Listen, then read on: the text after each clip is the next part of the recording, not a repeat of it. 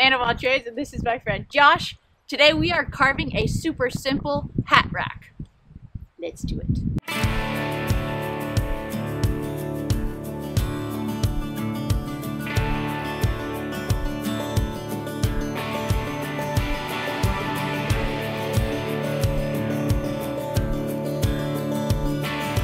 Josh is well known for being very good at carving and also being very resourceful, and I happen to have this stack of wood here, and so we are going to pick through it to find something to make our hat rack.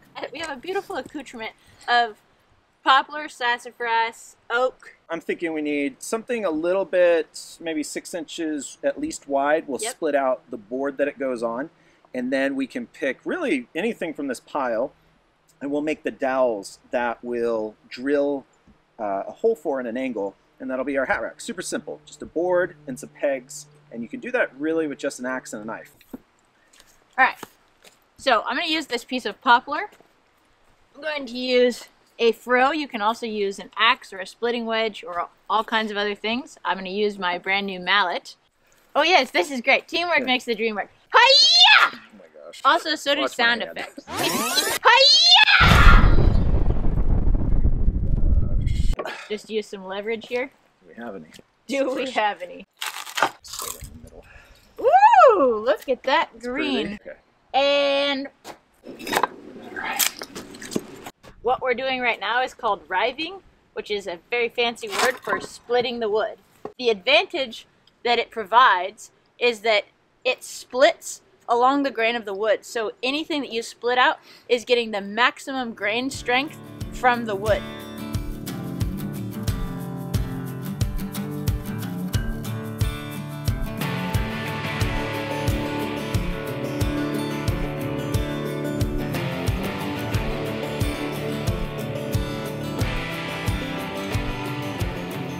Poplar is a really light wood, so we want a contrasting wood to make the pegs.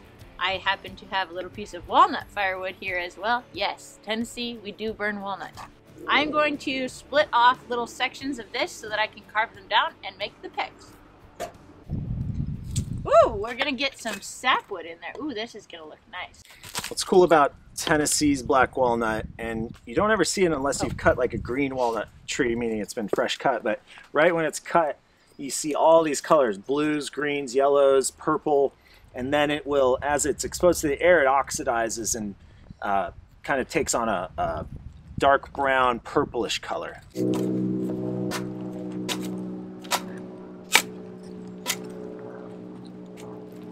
And I wear a lot of hats, so we're gonna need a lot of pegs. Hi, babies. You guys gonna come help? Is that what you're doing?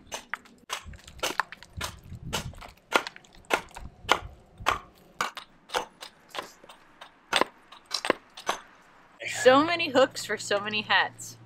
Because I wear so many hats.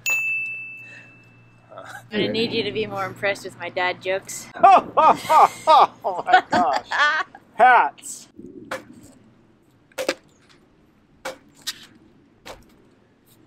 Split it. Alright. That should be plenty. Glory. Do you want? A lot of hats. Well, I get it. Okay, we go. Actually, So many hats.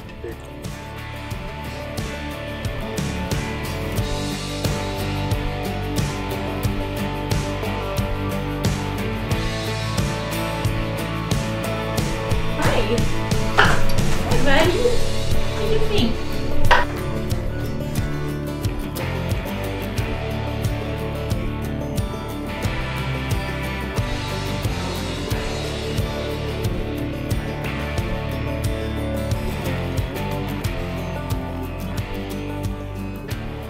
I've known Josh and his wife Deb for 6 years now, because 6, right? Yeah, my son is almost 6. Yes, and we met actually because Josh was doing a spoon carving project called 365 Spoons, where he carved a spoon every day for 365 days. I don't recommend it. Definitely 0 out of 10 recommend.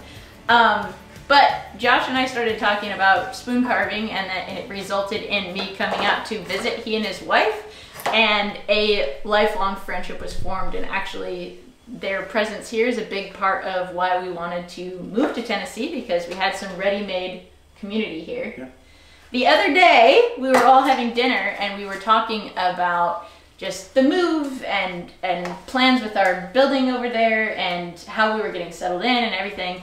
And I was lamenting that with so many rapid decisions and so many things taking my time and my attention, I was having a really hard time making time to be creative, which is basically how I get all my energy. We started talking, we just decided we needed to get together and make something together. Yeah. Something quick that we could actually finish in one sitting, and this is what we're doing now. Talk to me a little bit about when you get blocked creatively, or what do you do?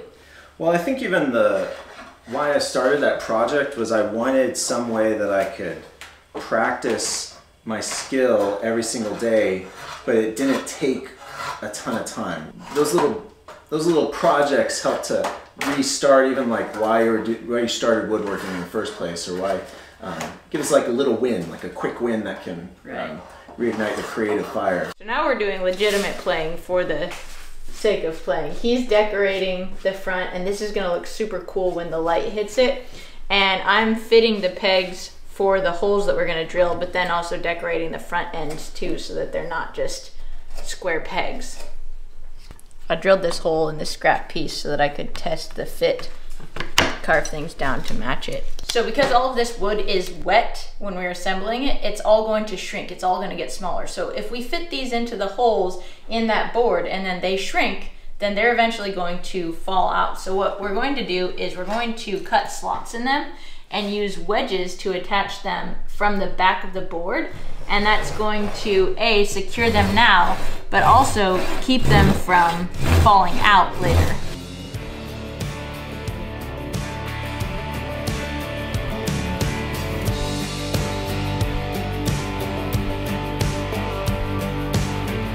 So we're now ready to install these. We want to make sure that we've got the wedge portion perpendicular to the grain, because if it goes like this, this is the weakest point of the grain, and if we wedge it, it could split this. So we go perpendicular to the grain there, we stick it on in, perpendicular, go in, and now we'll give them a tap, tap, taparoo.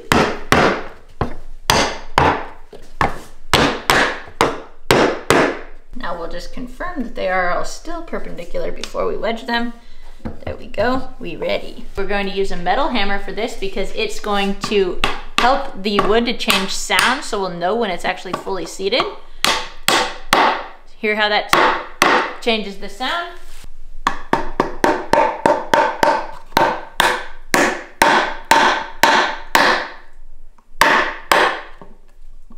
Convenient. That negates the use of a saw.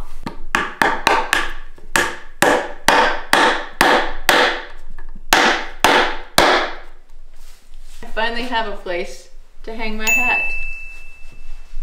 You know, it's funny because I just moved here and now this is where I'm gonna hang my hats. Look at that. Cool. Finally have a place to hang my hat. Find something to make our hat rack. With which? We're going to find something with which. Shall. By with shall. Place to hang our hats. A place to hang our hats. Okay. True. What else even is there? Because in the end, it doesn't even matter. Is that Country Lincoln Park? Yeah, it is. Hi, I'm Animal Trades. This is my friend Josh. And good night! Oh my god. Right. Hi, I'm Animal Trades, and this is my friend Josh Knapp. Because I have so many hats. I was working in my laundry. That's not. The archives. In the archives of the angel. Here's me using a few hundred more tools. Look what I made all by myself. Here we go.